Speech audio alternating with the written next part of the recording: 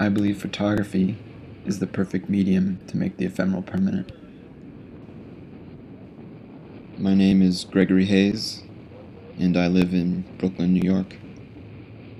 5 photographs of mine were selected to be a part of Art Bridge's Works in Progress, which is a large-scale installation of artwork in downtown Brooklyn.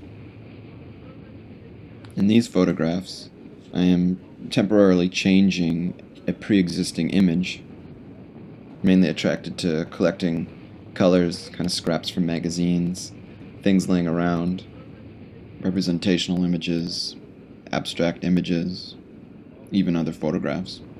From there, I'd place them on these fan motors that I rebuilt.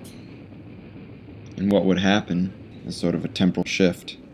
As these images are spinning, they're temporarily changed into a new image.